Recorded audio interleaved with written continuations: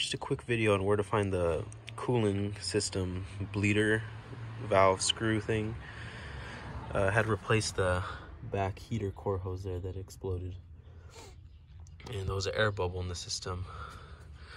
So it is on this side of the car near the coolant tank. This is the 1.4 liter Chevy Sonic turbo.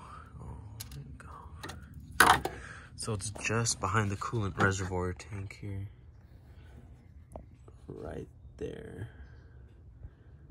So you just take a 13mm socket, and it's a plastic thing. There you go.